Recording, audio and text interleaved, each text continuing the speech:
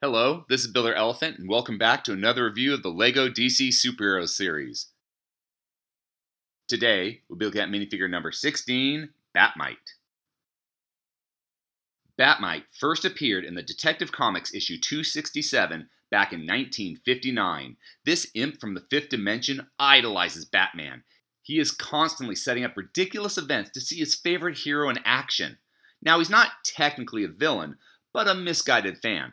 Once he realizes that he's actually annoyed Batman with these stunts, he'll leave in shame. Although it appears that Bat-Mite is a powerful magical being, he is actually using advanced scientific technology from his world that is beyond our understanding. Now, I'm shocked it took till 2020 to get him in minifigure form. He is heavily featured in the 2014 LEGO DC Comics Batman Beleaguered TV special, and a major character in the LEGO Batman 3 Beyond Gotham video game released that same year. The non-bendable kid legs are an obvious choice for this extremely small character.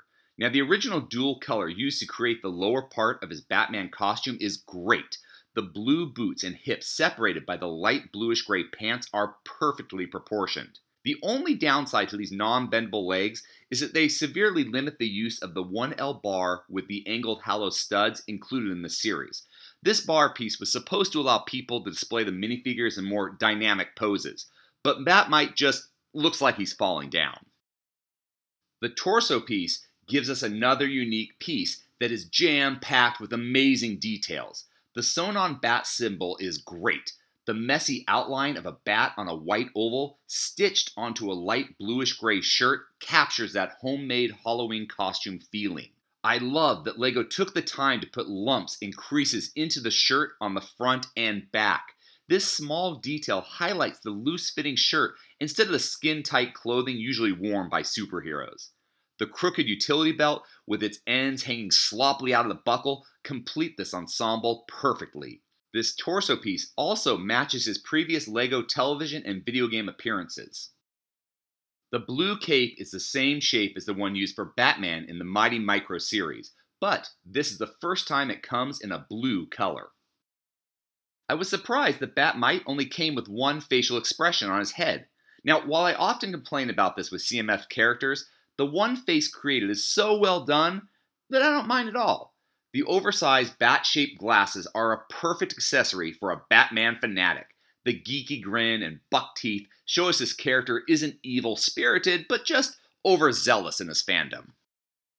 The blue Batman cowl is another unique piece. The bent right ear not only matches the character's appearance in the comic books, but it also adds that sloppy cosplay costume scene with the rest of the figure.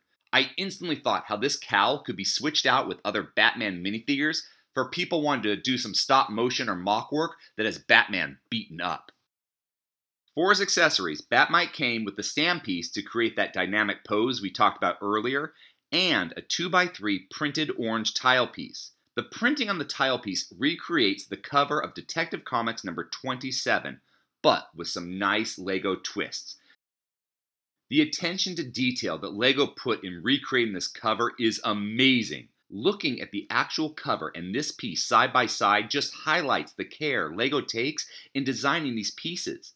Now, having the first appearance of Batman is not only a great match for this super fan, but also a great connection to the Batman figure from the series that has him wearing that original costume from this comic book.